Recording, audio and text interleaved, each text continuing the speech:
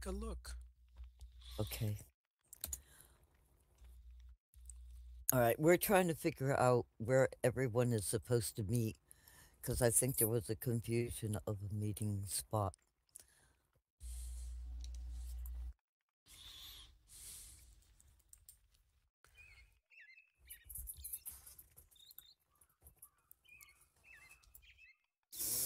And you have to excuse me, I have the start of a head cold, so I sound very nasally. So I'm not going to try talking a whole lot, but we will have mic Oh, open. I just thought you were from the Northeast. I I am. Teasing you.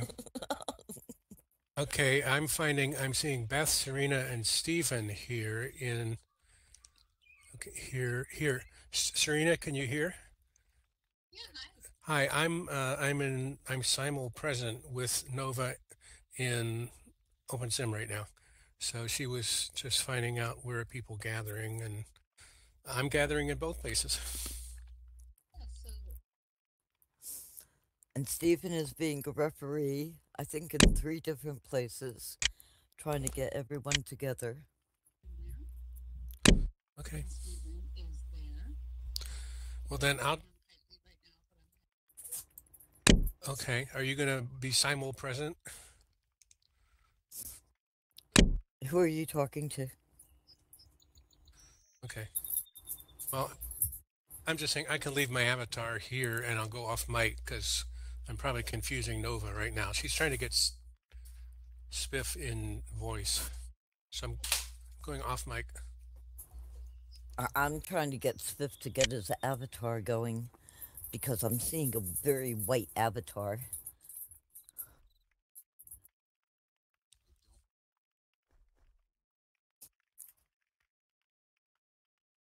Yeah. Your, your voice is great, Spiff.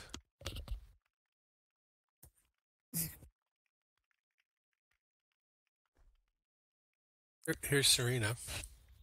All right. Hold on 1 second.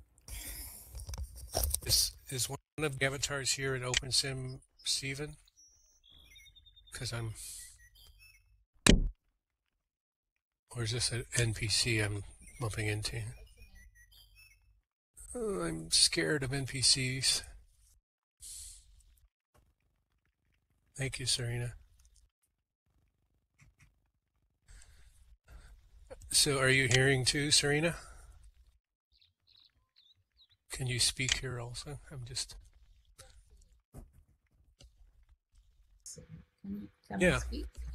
there you go. I'm, and then you might want to mute your Second Life or whatever. All right, I am back. Hi, Nova. Hey, how you doing? Good. So right now, the only person here at the Virtual World Second Life building is Beth, and she is comfortable that she can get there, so that's good. She actually went last week by mistake. Oh my. Oh my.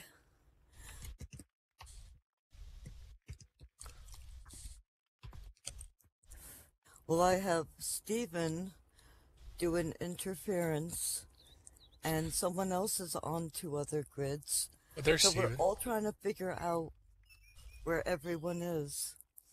Yep. Eventually, everyone should be here. Spiff is here. Stephen Right, is here. that's what I thought the directions said that we were going to meet here. Right. I'm just in Second Life to see if people need help. Jackson is on Kite Leap, but I think he'll be here. And Beth is on her way, and Thunder is on her way. Oh, great. Good. I think we'll be all set. I miss Beth. I've talked to her briefly on Facebook, but I do miss Beth.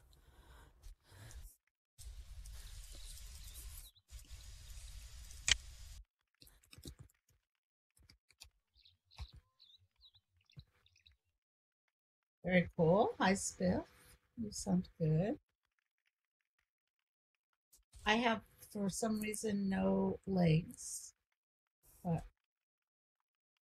I can't make it. I can't make it work. So I know that Thunder was on her way. Okay. Should do a copy and paste of that.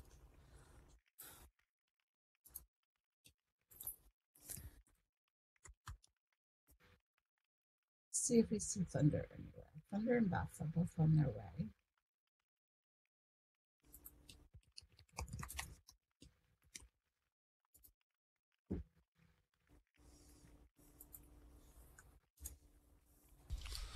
You know, I already figured this out. I just put the two worlds side by side on my screen.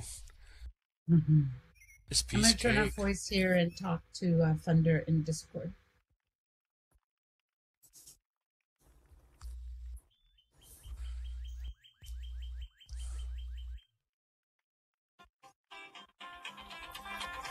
Oh, God. Hold on. Oh, that's you. Yeah, that's me. Hold on.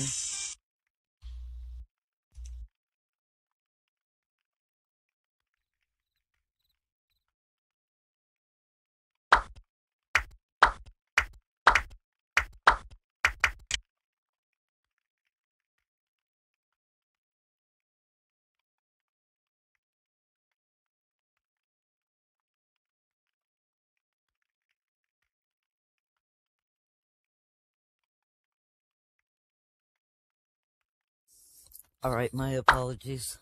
I'm back. Hello? Yeah, we hear you. Welcome back. Okay, great.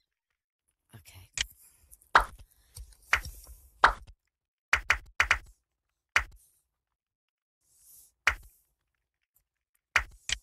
It's like the new nightmare of the metaverse.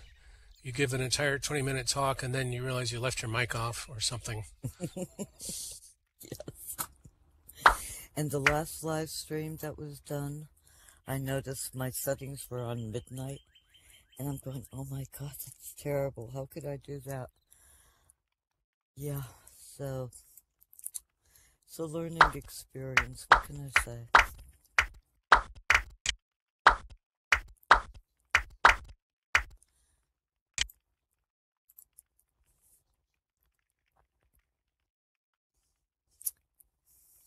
So,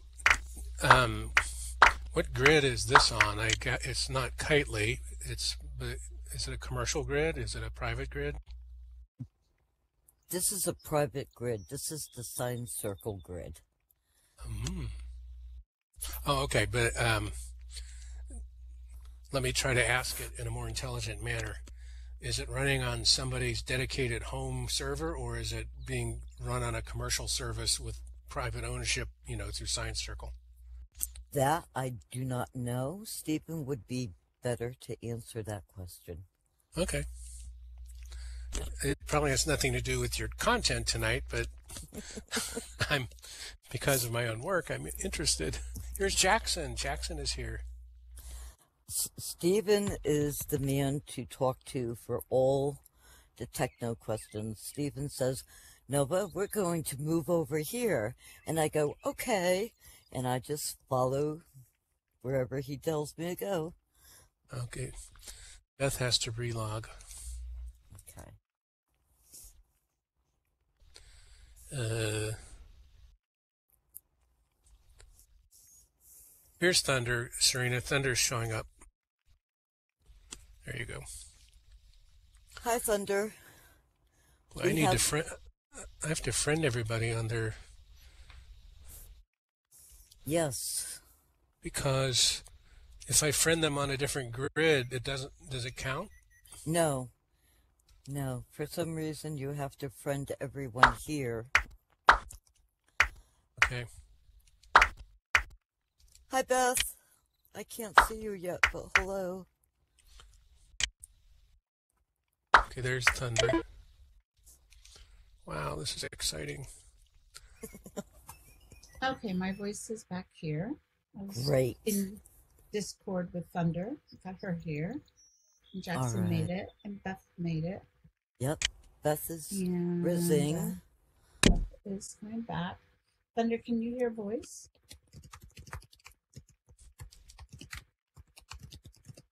Thunder and Steven are still orange.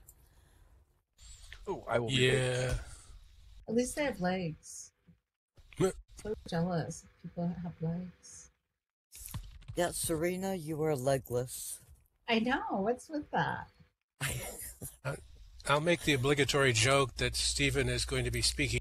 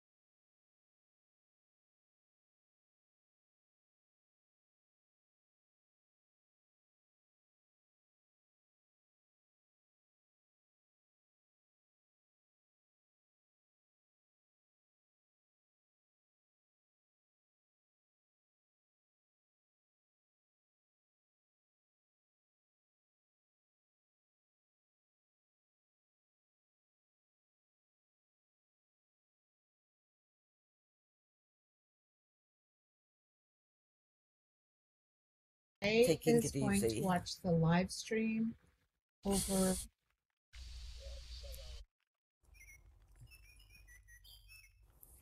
So,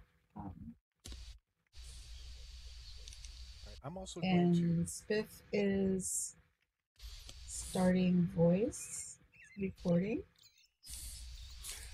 Okay. And loving it.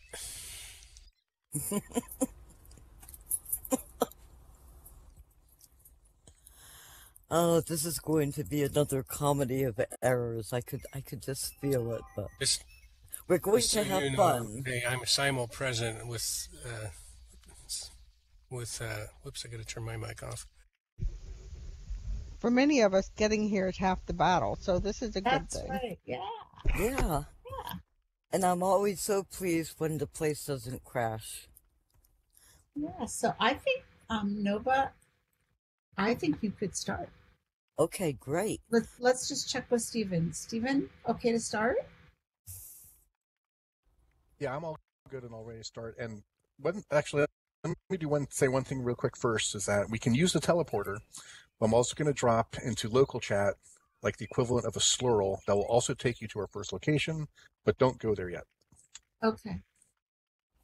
Thanks, Stephen, for all your help organizing this. And Nova, thank you so much for having us.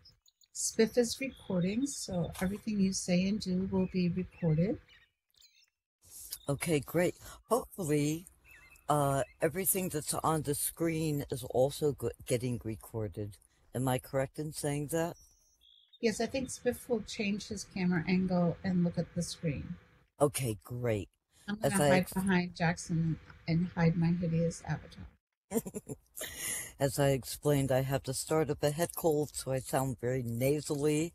So I'm going to try putting things off on the screen in local chat rather than to do a lot of talking. But I will answer all questions, and let's get on with the tour. First, I want to do an introduction of myself, and I am going to put out my bio.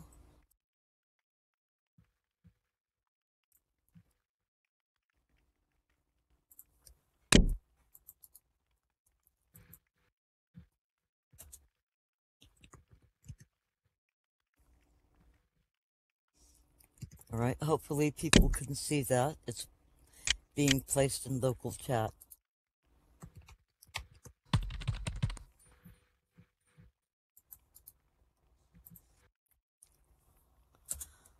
Okay.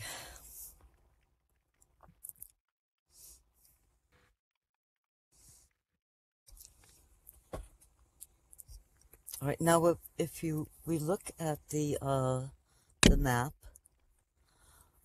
we're going to the aspiring archaeologist area, and there is a 2-second delay, so don't panic. Oh, and it's not letting me teleport. Well, this is interesting. Okay. Well, I will go over there and start teleporting people over, but this is the area we're going to be at. So, Stephen, could you put that swirl out again, please, into local?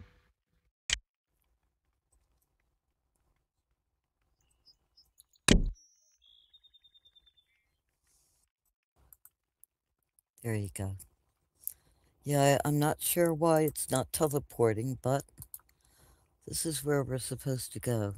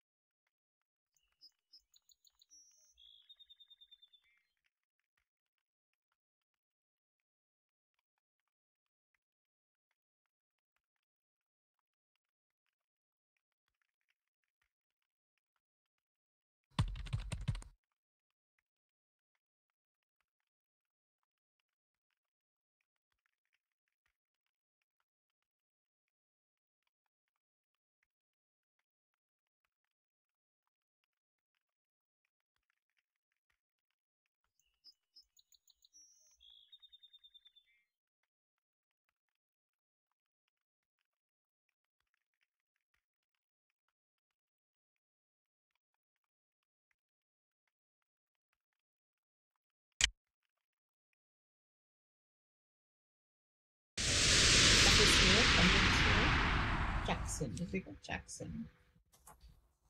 Oh, there he is. Yay. Okay, no, but we're all here. Right. Okay.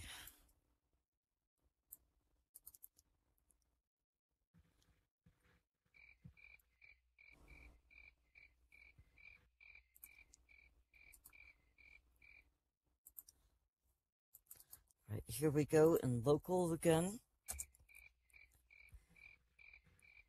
I was told I can't talk and walk, so It's true for me in real life. here's the reading.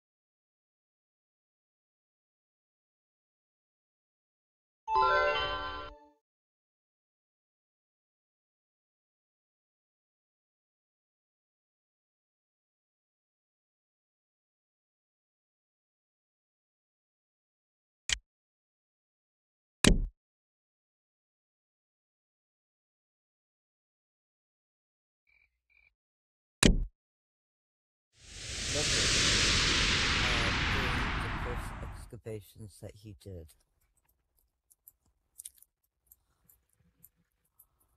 The site is placed over reconstructed units that are on top of a CAD map that I drew to show where everyone was located, where the units were located.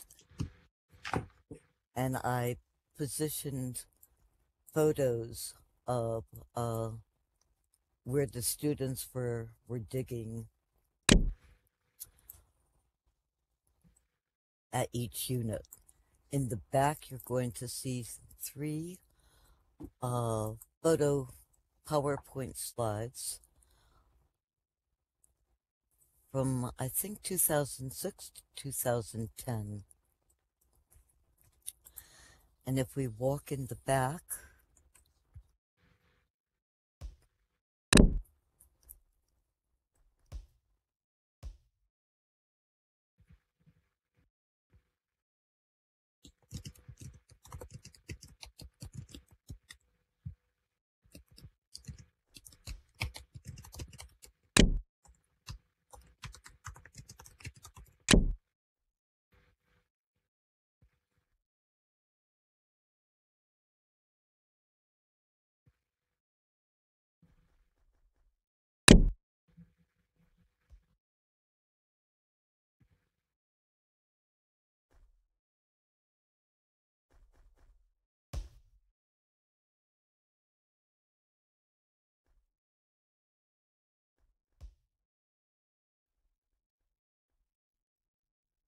through various years. Again, the Dragoosh photo is in black and white. We came across some of his excavations.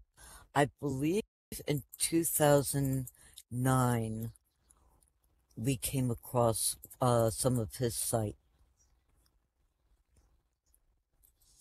So I showed the contrast between the then present day site to the Dragoo site. But the place is absolutely amazing.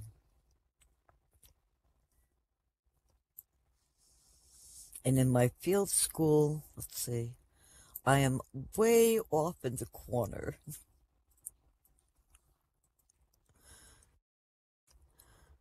So do we have any questions about this area?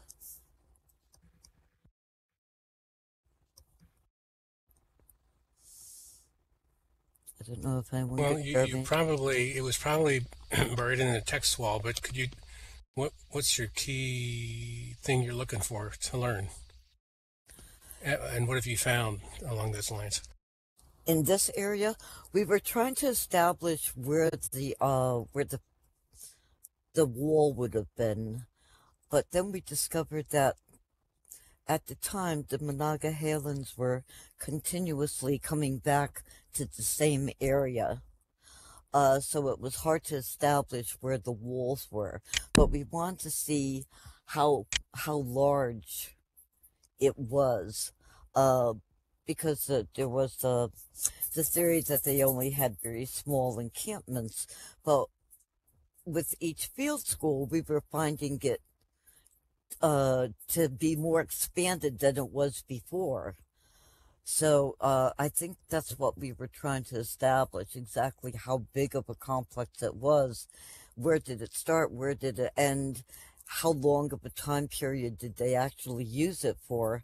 How many years did they continuously go back and forth? And what were the changes in between? Were they codependent on deer? Were they codependent on fish? There's so much to learn at this site. It was fascinating. No, but I'm sorry to say I don't know who they that you refer to are. Oh, the Monongahela. I'm sorry, the Monongahela culture is what we were studying at the site. And where is that? Where does this all? This site is in Blairsville, PA. Pennsylvania. Yes. Very cool. Thank you. True story. I grew up in Pennsylvania, Pittsburgh, and we had to learn how to spell the Ohio. Easy. The Allegheny. not too bad. And then Monongahela.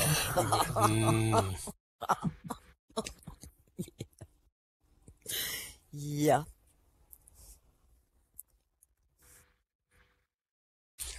I do have one other question, Nova, and that is, I used to spend summers in Alabama, and we would visit a friend of my mother's, academic friend, in Tuscaloosa, and look at, I think they were called the Mound Indian culture. I don't know the actual name.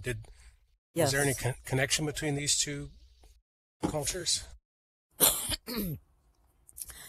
There was a connection.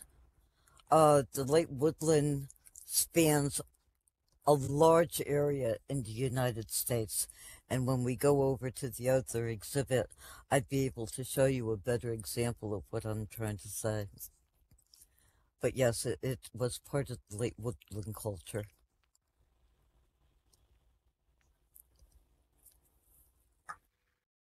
All right, if we have no other questions, we're going to go next door to the prehistoric overview building. So I'm going to stop talking and walk.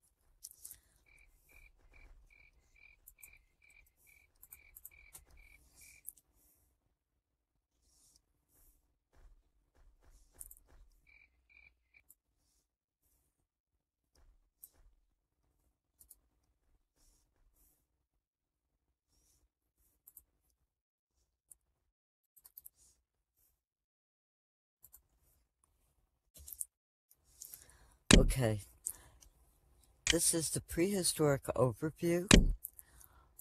And as the sign says above, a brief summary of the Native American cultural periods, distinctive traits, and points.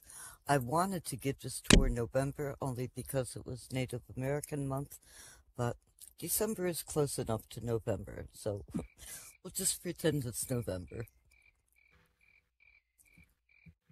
We're going to walk through the transparent panel, and you're going to see my museum-style exhibits. The first stop is the Paleo Indian stage.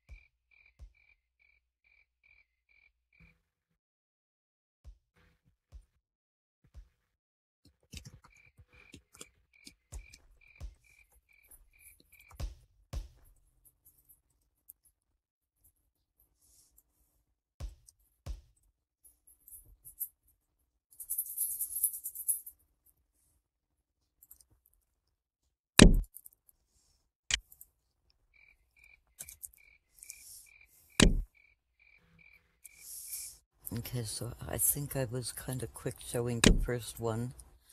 But this is the Paleo Indian stage, and the panels explain when we believe it started and how it went through the years when it ended. And it's broken down into 3 subdivisions. The points that we found are very distinctive, and there's a chart in the back showing the type of points that were associated with this period. As I learned with the former tour that I gave yesterday, I'm going to have to be changing these information panels because a lot of information has changed since I first put these panels up. But for now, this is what I have. You can click on both maps, and they will give you a note card with more information.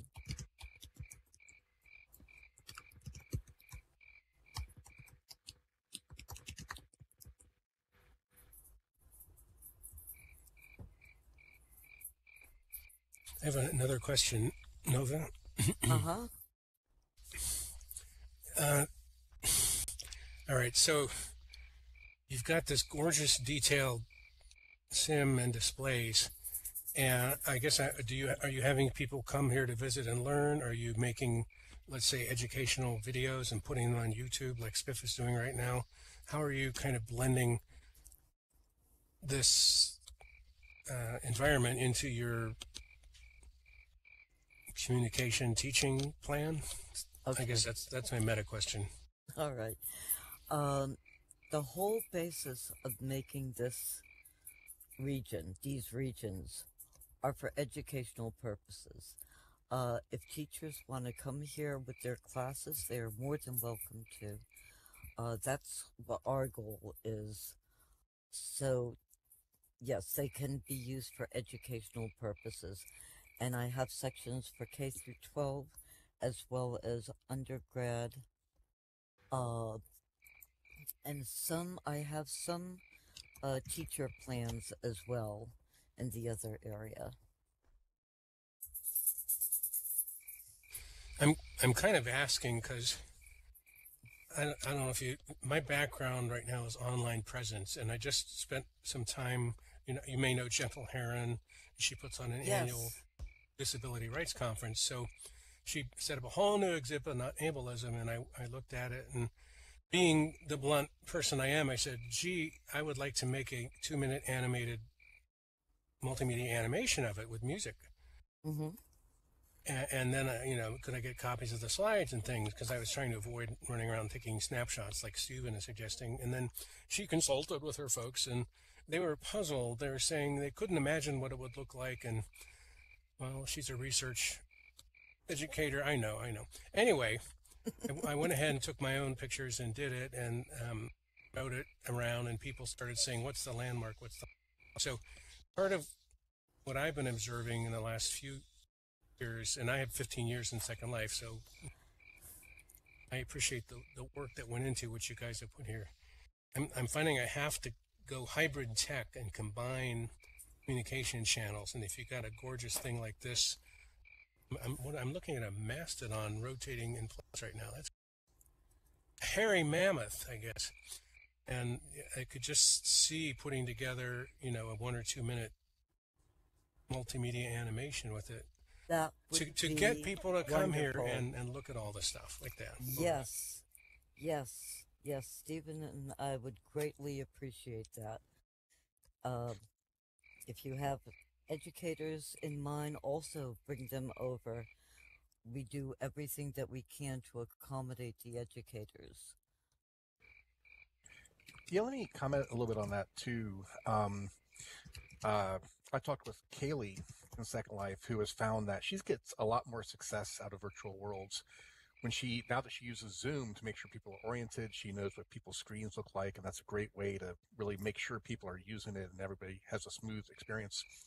But in this last year, the Vibe grids basically migrated from being offline due to a enhanced security protocol at our old hosting university to now being on the Science Circle grid. And we really appreciate the Science Circle hosting these islands now and all the work and keeping on top of them and the troubleshooting and tech support. So that was kind of our focus for this year. And I think what we really want to do now that everything's established is to really make sure that we have these educator collaborations. Nova is not an educator. I also am no longer an educator. So we really hope that where people see that this is something that they can do within their coursework, that they reach out to us and to Nova and try and collaborate where we can. But I really appreciate your suggestion. I think that's really good, Nova. I hope you're listening. That Yes. if you build multimedia content in a YouTube channel or other stuff using this, that's a great idea and suggestion. So I really appreciate your mentioning Sidearm. Yes, most definitely. And at the end of the tour, I'll be giving out my email address. So if anyone wants to reach me or Stephen, please contact us. Okay, we're going to move to. Oh, I'm sorry. If there's no other questions, we're going to move to the next area. Okay, I'll take that as a no. Well, are you from Pennsylvania yourself? And then I was Originally, I'm from Connecticut, and okay. I moved to PA. So I've Well, been in. mention a little bit to him how I think you were hoping to build some of these for the Archaeological Society, either the nationwide or the Pennsylvania one, as really. So I should say, Nova was a grad student in archaeology at Pennsylvania and IUP, and that was a part of the design of where she got started in Second Life, and then also migrated into OpenSim. So, but we're still trying to find where we have that type of interaction with the service. So, the archaeological societies was something we also wanted to bring people in here to help out with. But I'm not sure if that has all played up of what their interest was and all that. No, you can speak to that. Right. Every time I talk about the virtual world or the virtual platform at conferences, at archaeological conferences, they kind of raise their eyebrow and go, well, that's all fine and well, but it's not really where our head is at. So I'm told that I always work outside of the box, but this is where things are going right now. Everything is getting more virtual and going to text. So I think eventually you're going to see the significance of doing things virtually, and they may come around. But the Society for Pennsylvania Archaeology knows about the virtual platform. SSA uh, knows about the virtual platform. Those are two nationwide groups involved in archaeology, so they know of the existence, and they've had some access to it, but they haven't physically come to the virtual world yet. Hopefully, more of these streams are going to be reaching their attention, and they'll finally go, aha, we better get over there. We shall see. I don't know. I'm gonna. Please tell me if you need to move on. I just, because of several projects I'm in, like the one I just mentioned with the conference, the outrageous idea has been occurring to me lately of I'm supposed to give a talk on Zoom tomorrow to people in Europe about the metaverse and what is it and why should we care. And the other presenters, including Val Librarian, and Wisdom, and also Murat Gomez from Turkey, who's been in Second Life teaching for over 10 years, are going to show lots and lots of pictures and make the case for how great it is to use virtual worlds. I'm going to make the case that we're already living in the metaverse using Zoom and stuff. So my point is would it be fair to say that some of the material you're showing here, your professional colleagues would not have the remotest chance of experiencing it firsthand, so that sharing it this way is a way to get them to see it and experience it? And or being devil's advocate, couldn't they just, I'm going to mimic them, why can't we just look at the pictures on the internet and get the same thing? So, over. Wow, I like that interpretation. Yeah, that's basically it. Yeah, they don't see the relevance of showing it on a virtual platform. Their favorite, or my favorite line that they always use is, "It's so cartoonish. How could you possibly take it seriously?" So I just kind of nod my head and go on my merry way. Yeah, I agree. I think that'll be the ongoing struggle that virtual presence worlds will continue to have. And, one of these days somebody will have a breakthrough, and I think can be able to convince a lot of people easily to at least encroach upon the space a little bit more. But I think for the sake of this tour and for the timing, I think we should go ahead and move on. And hope that conference goes well. Okay, we're going to move on to the next area if we're all done looking at the screens over here.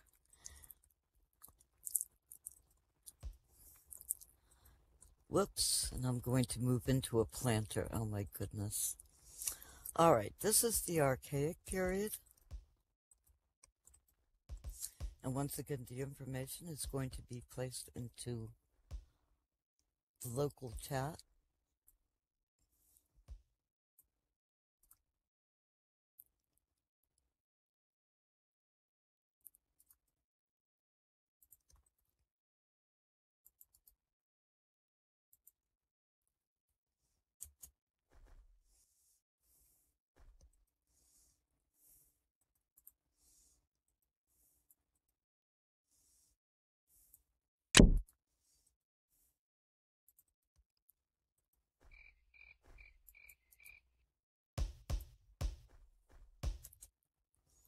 Alrighty, hopefully everyone could see that.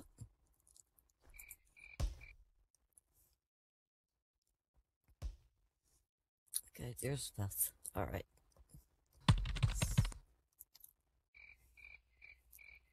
Okay, are we able to read what I put in local chat? Okay, great. Again? Or paste it? Sure. Thanks. Okay,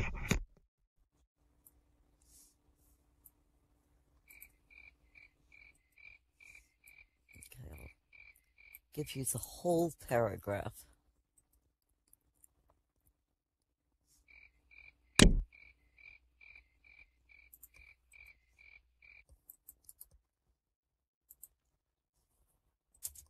Here you go.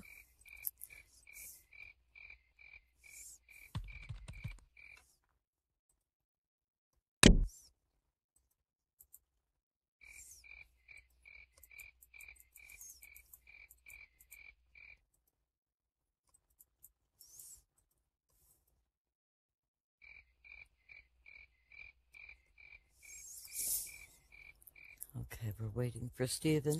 All right, and you can see on the slides the transition that they went from the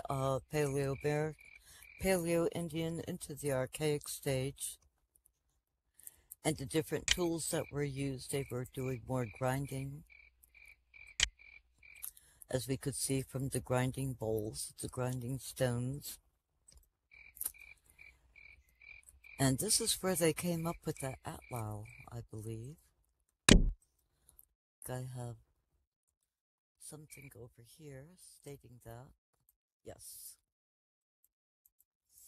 We did a reconstruction of what an Atlal was like at the university, and we were trying to see how accurate it was by throwing it into the air. We weren't very good at our aim, but that's what we practiced with.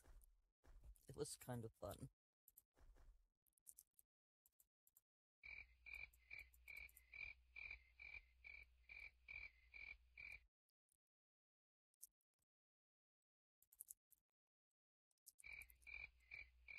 All right, do we have any questions for this area?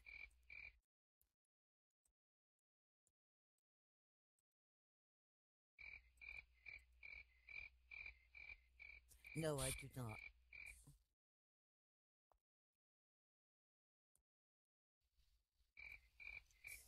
Now, as I said earlier, I was taking a minor when I was doing my sociology. I took a minor in anthropology, and this is where I got started doing archaeology. That's great. I'm struck by this picture of the map with the colored lines. And first I was thinking, oh, she's showing the trail of the Indians crossing over from Eurasia into South. And then no, these are No. there's a lot of continental. That's more continental divides than I've ever seen in my life. Yeah. Yes. Yeah. Excuse me. So I'm assuming they influenced how the tribes were able to move and when they moved and how they moved? Yes, yes. And that's another argument that goes around during the conferences. Uh, the I use the term migrating, and one of my advisors or one of the professors had said, no, they don't migrate. Animals migrate. People don't migrate. And I went, okay. But all the reports that I've read and written myself all use the term migrate. So I'm going to stick with migrate. We migrated Well, from what north word to did they south and use? east to you know what? I really don't know, but I was chastised for using the word migrate. They transcended, I believe, was the terminology that I was supposed to use. Transcended. It's like migrate is so much easier to write and to say.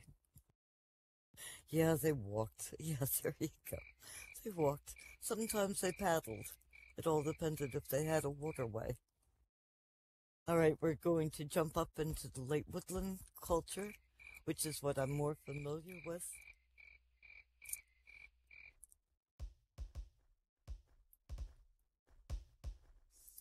And let me give you the text on that.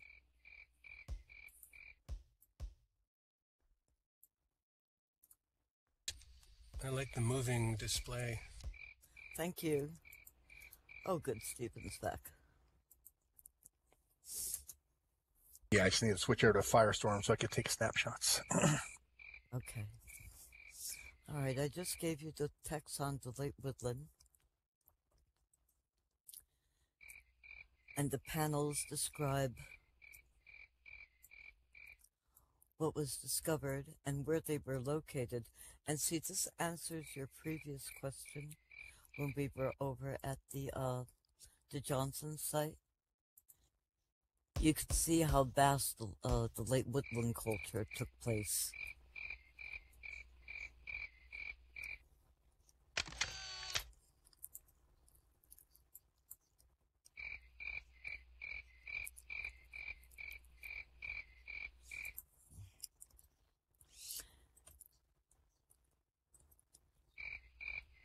The representation in the middle on the circular rotating platform shows what was in use during that time.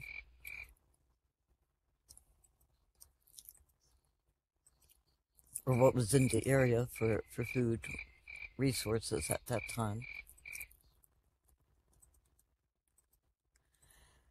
And we saw a progression of using fish and bone as part of their tools. And a lot of pottery. And this also, for what we discovered, was the time that they had actually farmed the land, more or less. They were growing crops. And this poster over here, they called that the Three Sisters. And corn, beans, and squash.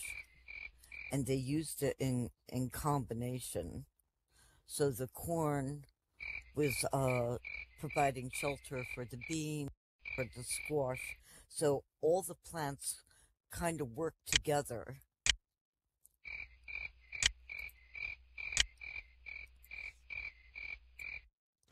Native populations were so clever with agriculture. So another question. By the time this era of the culture, the corn had been, I'm remembering that corn was a cultivated crop that was developed over centuries and until it became a reliable source of nutrition. So Yes, yes.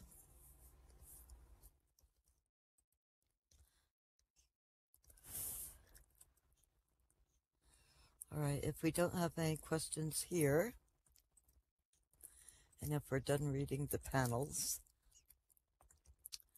we're going to jump back up to the contact period. And yes, Stephen, I was able to correct the posters. I'm so grateful to the person that pointed out how they should have been.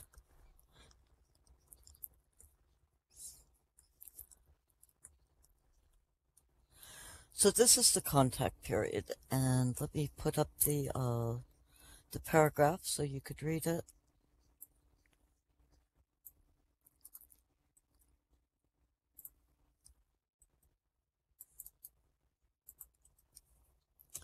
All right, here we go.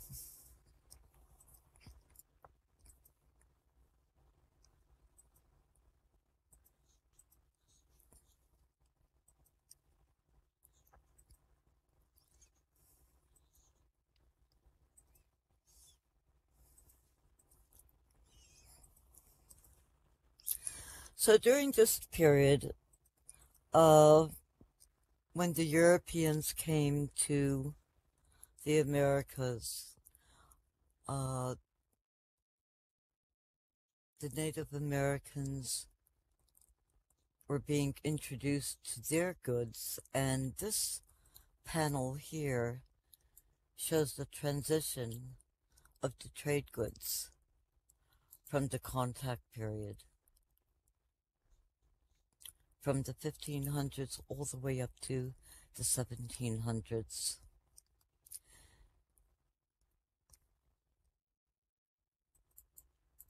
We found a lot of copper artifacts, and copper doesn't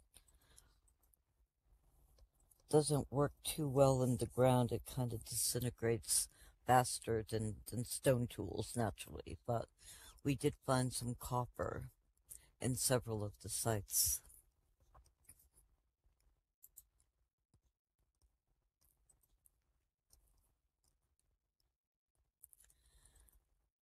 And then we have this panel here that shows all the tribes that were in North America and Mexico and in Canada.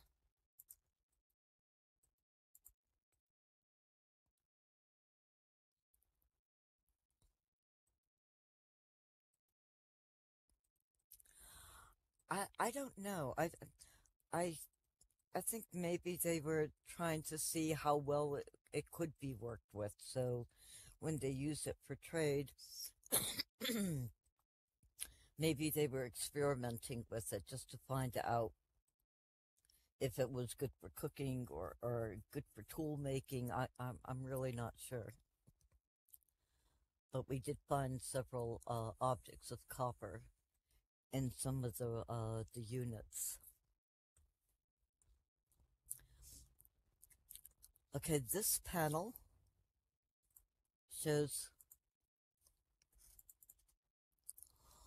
all the land that was seized from the Native Americans in 1783,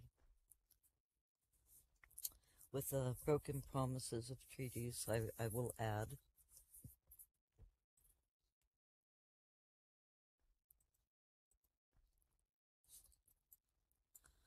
Yeah, it was pretty alarming. Of course, you don't read about this in your textbooks. You have to take another course in Native American history to really find out how much damage we had done over the years to the people that had originally lived here.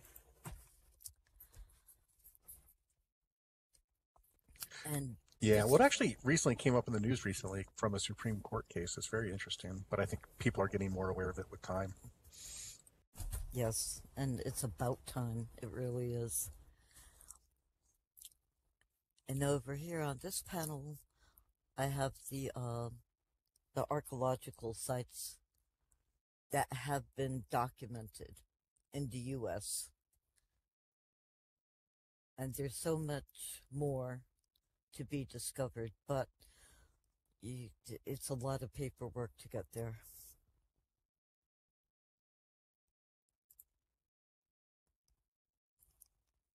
In the center I have Mount Rushmore. And for those that are not aware on the history of Mount Rushmore, it was originally sacred land. And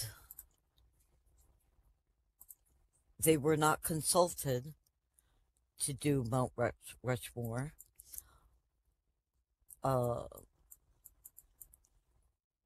They just built on this land without permission, and I have a picture of what it looked like originally. It was known to Native Americans as three grandfathers, and I have a black and white picture of what it looked like before all the carvings took place. And that's why I have the secondary image on the bottom of the rotating one with the Native Americans of that time above the Mount Rushmore. And the book, I think you can click on it to get a note card about the book. It's a great book. It really is good.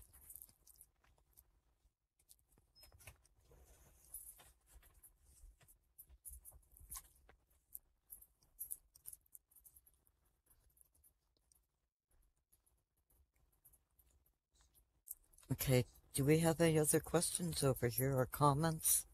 More of a comment.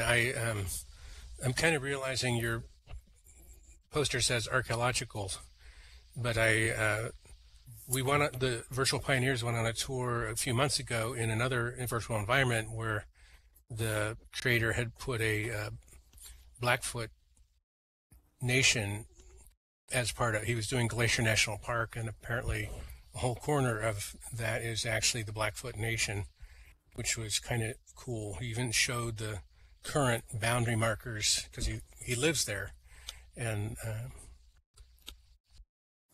so it's kind of cool to see a recreation of a current Indian culture nation, as well as archaeological. Over.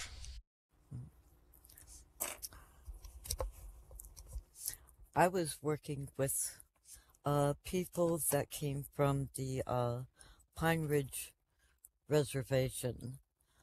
They were Lakota.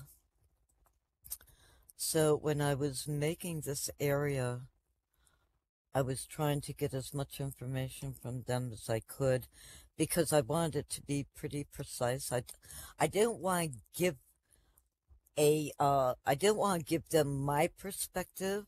I wanted to show more of their perspective or more of a Native American's perspective.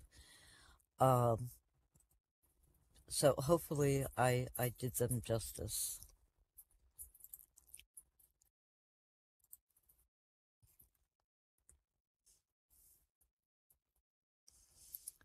All right, we are, and thank you, Serena. Okay, we're going to go to the last area.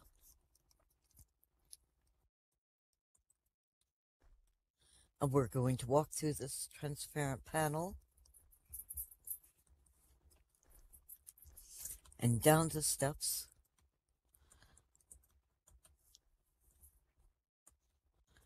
This is the avatar agility test. Can you walk down the steps without crashing through? Yes, okay.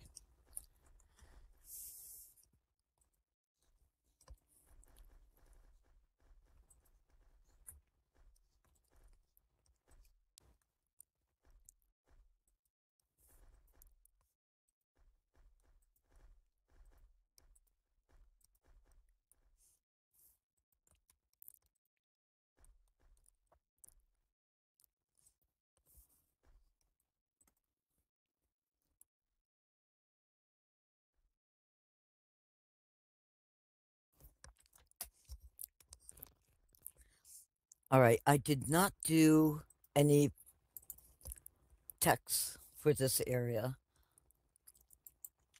so I'll have to talk a little bit more. I call this the aspiring archaeologist area, also known as Altaha, because that's what it was originally. from a classmate. She had done a study of Mexico Altaja, and she was the first one that I had approached to use her PowerPoint slides, which I'm very happy to be able to have them here. I purposely left panels empty in hopes that I could encourage other people to make a contribution here, which would serve as twofold. They would not only get exposure on a virtual platform, but they could also showcase their work to others. Do you have to give them perms to do that? Permissions? Do I have to give them permission? No, they could give me their poster or their whatever it is that they want to make a contribution with, and then I will put it up here for them. So basically, I would need permission from them to use their work.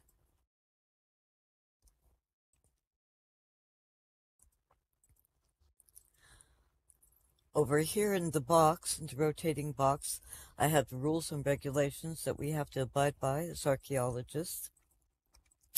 And also what happens to looters, which I have that man in the prison cell or cage, I guess, holding an artifact. It's a definite no-no. You don't walk along on sites and pick up things just because you think they're pretty and you have a right to them. So you could tap on that box to get the rules and regulations that we have to abide by. And if you circle around this platform, I have a poster for stratification. Eventually, I will have a more informative display, but for now, we're just going to have to work with the posters. But this explains what stratification is and at what levels you may find an artifact or maybe not, I don't know. I've become very keen on learning how to read soil. It's not dirt, as I was told. It is soil. So I know how to read soil very, very well. And over here we have the tools that we use. There are no archaeological tools. We use tools for from different trades, like the plumb bob is in carpentry. Rulers are from carpentry. Shovels, well, various trades use that, and as well as ropes and pails. We even use kitchen spoons, those large kitchen spoons, when we're scooping out dirt, soil from a unit. I remember in college I took a class about archaeology, and when the professor told us we'd be brushing the soil away with a toothbrush, Yes. I thought, I do not have the patience for this. Yes, and you have to go down 10 centimeters at a time, which could be extremely frustrating when you really want to get down to the bottom of the unit and you're told you could only go 10 centimeters at a time. I was like, oh my God. I remember the first unit, I had more red dog than anything. And it was so frustrating because I just wanted something, but no. Red dog was my best friend at that unit. Okay, we're going to move over into the last area here. And I'm going to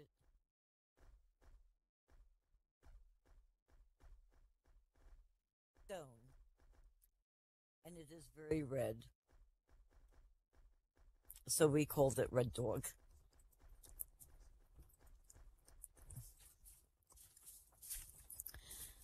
Okay, these are the toys that I got to play with at IUP.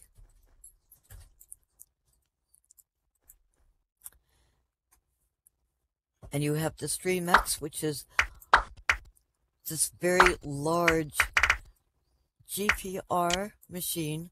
It took 3 people to run this. Well, along with the driver. So you had the driver, and you had 2 people in the back monitoring the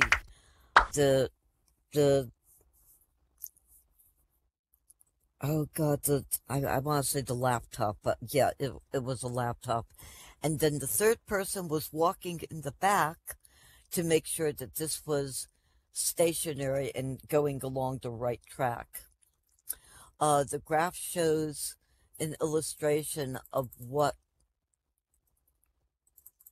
one of the surveys showed, and I think we discovered a pipeline that was running through this field over here. So the PowerPoint screen explains what the machine does, and just a few basic information with it. And the next is I call it my glorified lawnmower. Thought it was a rather cool machine. I had used, thank you so much, Serena. I had used this machine on my farm, and it picked up 2 large abnormalities. We had a 20 by 40 grid and then a 40 by 60 grid next to the barn. Some background information about my home. It was built in 1856, I believe. So it had a long history in the neighborhood. And when I did the results of the data and saw these 2 abnormalities, I did some more background information, and in the area, in my immediate area, there are tannery wells, or there were tannery wells.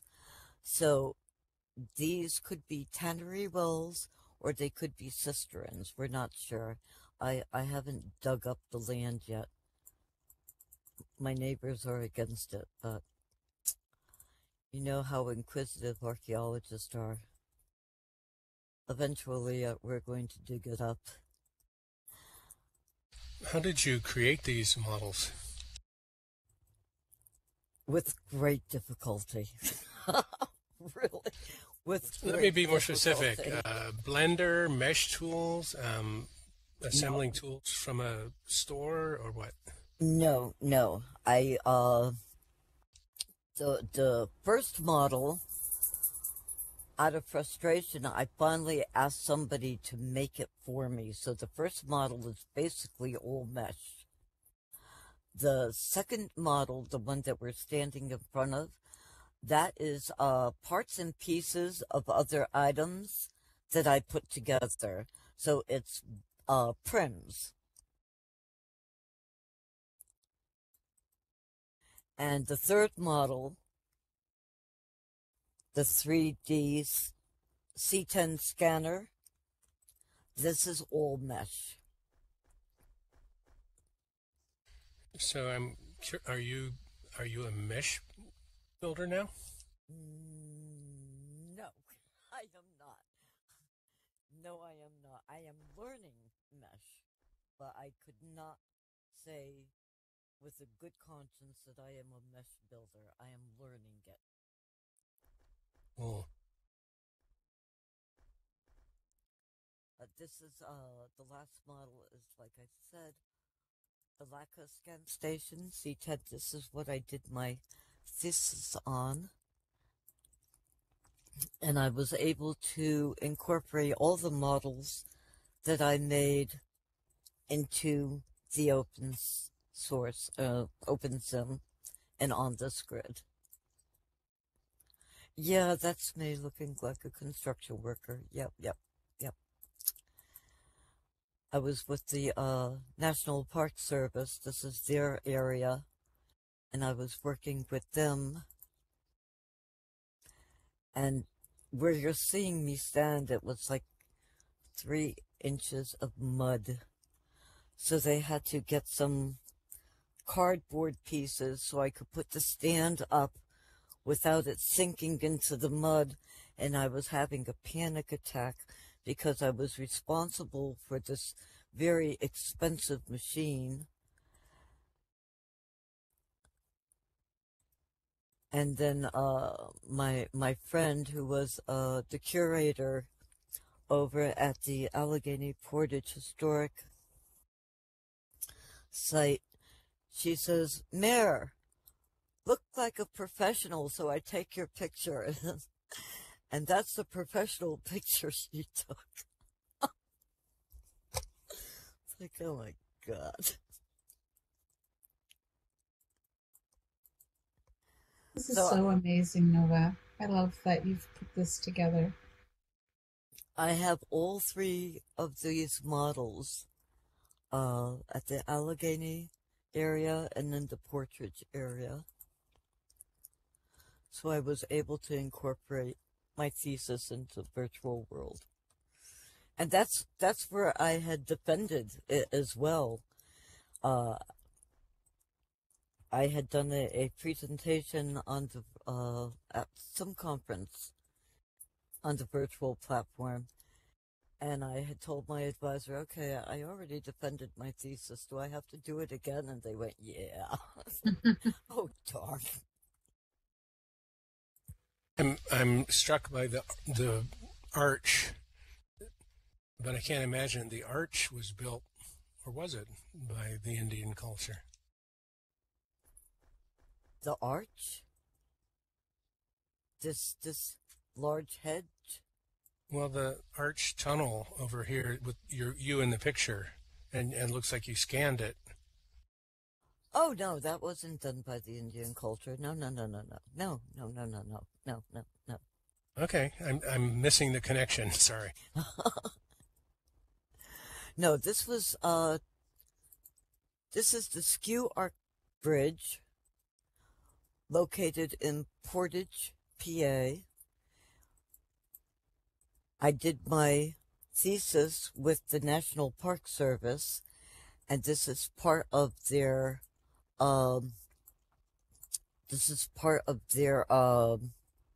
good Lord, I'm having a brain fart.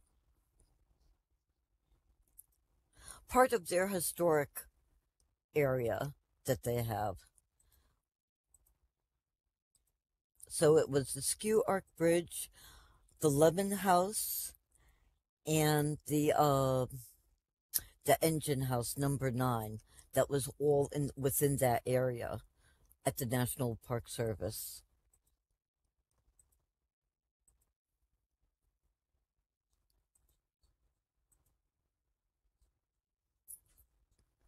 Well, but thank you so much for having us. Excuse me, Stephen. Just to answer Sidearm's question too, is that Nova also has a recreation of the Portage site. That's a different this one. And so again, her archaeology covers a mix of different time periods, including some really cool the Lemon House and even more recent, human excavations.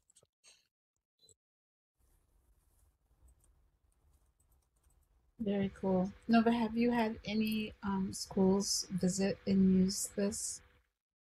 No, not that I'm aware of. And once again, I keep trying to encourage teachers to come up here. I don't know how to get their attention. I really don't. It was suggested that I make a PowerPoint slide and put it on a thumb drive and give it to them directly. I don't know. It's too late for coffee anyway, Stephen, but thank you. No, it's never too late for coffee. So I am open for suggestions. I have run out of ideas, and every year I get so frustrated because I know what my goals are, and I could see the importance of how this could be used in classrooms, and I go, oh my God, are you really going to bang your head against that wall and try again? And every year I'm back here banging the drum saying, come on, people, let's get on the stick. It's here. It could be used. It's helpful. Don't ignore it. So if you want to help me bang on that drum, more power to you. I am here for anyone to consult with, to collaborate with. I just refuse to give up. Good for you. Well, I need to log off, Nova, but thank you so much for having us. Thank you, Stephen, for all your help. Spiff for live streaming. Sidearm for your participation. Glad you found us, Kurt.